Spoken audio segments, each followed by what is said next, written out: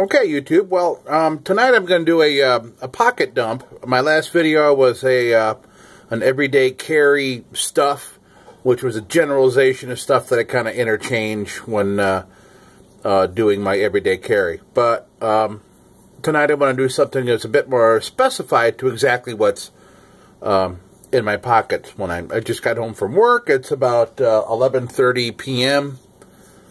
On a Wednesday evening. So, all right. First of all, let me empty some pockets here. Wallet, gigantic, huge. It's full of junk. I don't need to go through it all, but wallet, obviously. My everyday carry pen, which is a Fisher from, I mean, this is 30 years old. I love this pen. It's indestructible.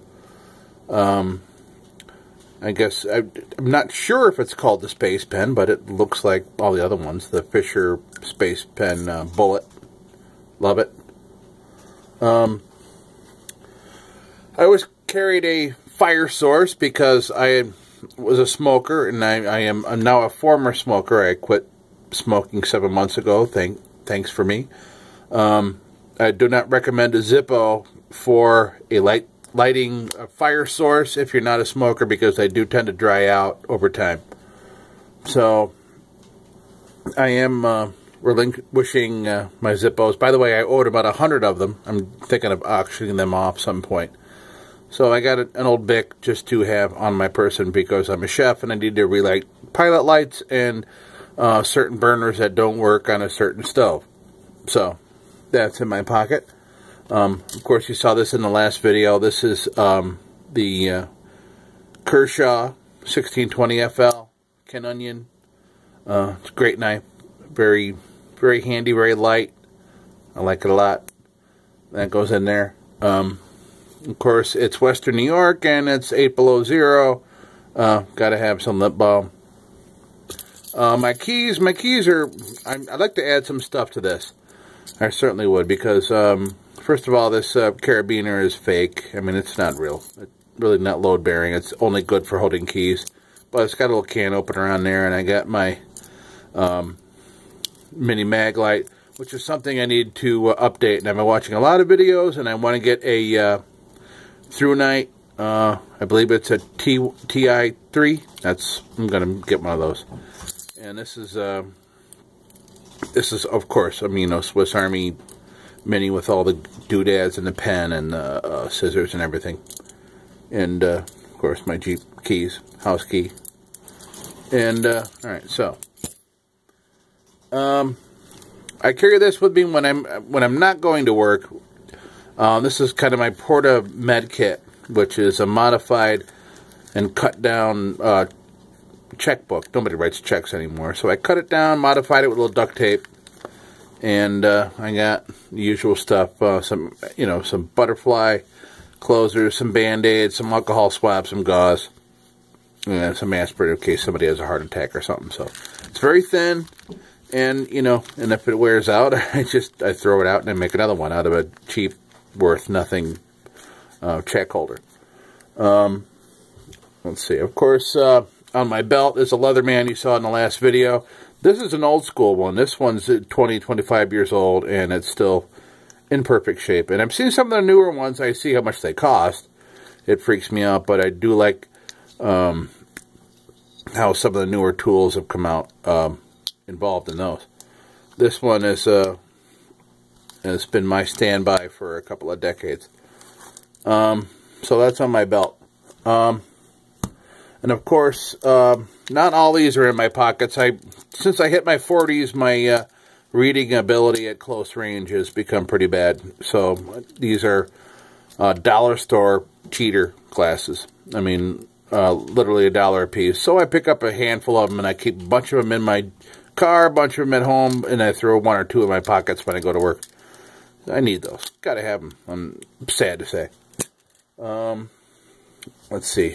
So when I'm around the house, EDC, see the cats hear that noise and they're freaking out. Just the jiggling of this, they want this. You can hear them in the background. But when I'm home, I gotta have this in the pocket, because if I want the cats away from me, they, yeah. So Yeah, you can hear him trying to bust the screen door down, try to get at this. So, got to have this every day. When I go to work, it is a different story. I put my chef jacket on, and my chest pocket, I always have a pen. Of course, you got to be signing invoices and all that kind of stuff. So I got a pen that I have, and it's hard to keep a really reliable pen in the restaurant business because somebody's going to ask for your pen and never freaking give it back, and it happens hundreds of times in your career lifetime. And of course, probe thermometer. You know, it's very good to have always. And as I said in the last video, I love one-handed operation, so I always have a red and a black push-button Sharpie, because if you're run under the cooler or you're putting a giant order away and you want to date something while you're holding it in your hand, you can't put it down, take a regular Sharpie out, take the cap off, put it on the back, write it. You just don't have time for that. And that's a lot of the reason why I picked up this as opposed to a lot of the other knives, like the this buck knife, which I had carried for years. By the way, if you saw in the last video, I was displaying this knife, and it closed on my finger, and I really didn't pay attention. And when I watched the video again, I could tell that I cut myself and I was bleeding during the last video. But and of course, you know, some Tic Tacs. I mean, you know, you're in kind of customer service. You want to have nice breath. And so that's it for the pocket dump from just getting home from work. But I want to put a couple quick things in there as far as things in my center console in my car. Cheap flashlight. I have 2 or 3 or 4 flashlights in the car. This flashlight costs $1.97. That's even kind of cool looking. And $1.97 with the batteries in it. One of these cool little Cobalt. It's a ratcheting screwdriver, and it's got all the great attachments. So when you're in your car, you need these kind of things. So that's got a whole boatload of attachments, which is really good, by the way, for these little torque, I believe, wrenches, for taking apart like your knife like this to loosen up the things. So that's not really in my center console. It's in a little area in the door of my car, my Jeep. That and this insanely oversized multi-tool that I got from somewhere, I forget, but I would never carry this on my person. This thing's like a freaking Denny's omelet in your hand. It's huge. Very bulky, but it, like I said, it's huge.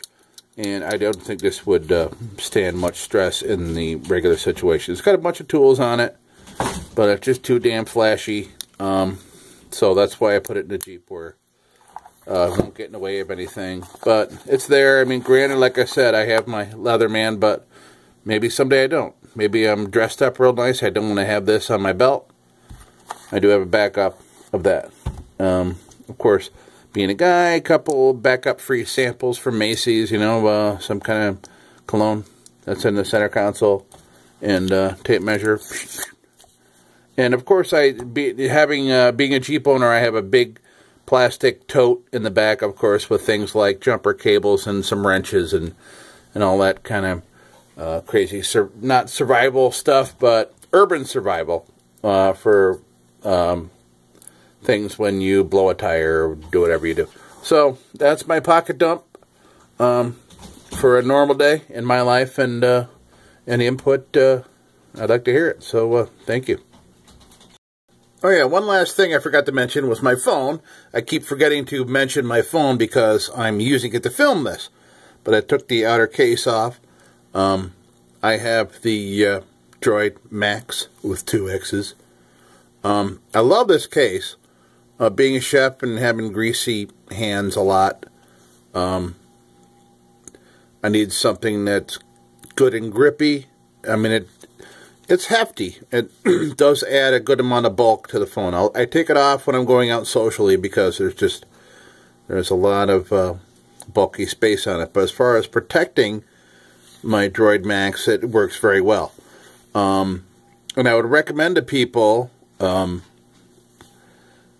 I used to, this goes in my left front pocket. I'm left-handed. It's the only thing that goes in my pocket is my phone. I'll tell you why. First of all, years past, I would have spare change and money and all that kind of stuff in that front pocket. That was before these cases got so prevalent and grippy. If I put dollar bills in my front pocket with this thing, I lose them constantly. The grippiness, you go in to get your phone out real quick, you don't know that there's money stuck to it. And you pull your phone out and, hello, make your phone call, and your money ends up on the floor, and people take it, and that's it. You'll never see it again. That's the only drawback, is don't put anything paper in your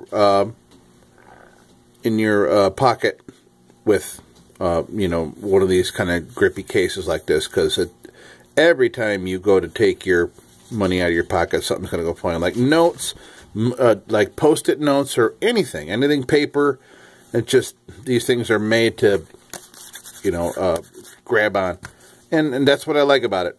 So nothing else goes in my front pocket with my phone other than my phone and this case, which I can't show you the phone because I'm filming it with that. But that's all I wanted to say, and just beware of the grippiness of your case, because it's easy to lose money. And, well, who wants to lose money? Nobody.